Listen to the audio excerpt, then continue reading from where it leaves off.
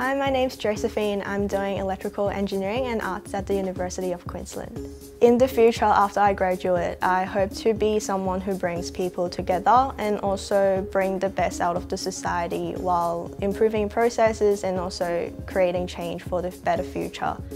There are so many fields in electrical engineering, but for myself, what I'm most interested in is power and aeronautical field. In terms of power, what fascinates me the most is the revolutionary technical development that drives a positive economy change, thus a better and sustainable future.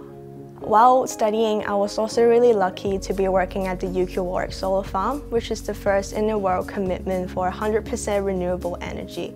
This means that by the end of this year, UQ will generate as much or more than the electricity we consume each year. While working at the solar farm, I was given this amazing opportunity to apply all the theories and concepts I learned in classroom in a real-life practical experience. I don't only learn about electrical engineering, but also mechanical and civil at the same time. And this also provided me more opportunities to see how all these disciplines work together at the solar farm.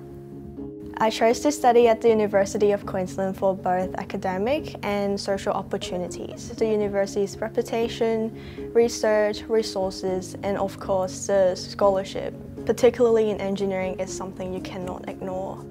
Socially, UQ has a huge student community, so you can extend your circle beyond your classroom and also your cohort. And of course, the UQ campus. I love seeing the sunset beside the lake and also the animal wildlife surrounding it. I decided to pursue my electrical engineering journey because it sounded really challenging and I love to challenge myself with something I'm passionate about. I love how practical it gets. And I also get to be able to stay in labs like this. It's like my second home now. Not only throughout the process we learn the theories and concepts, but also the problem-solving skills when things don't go the way we expect.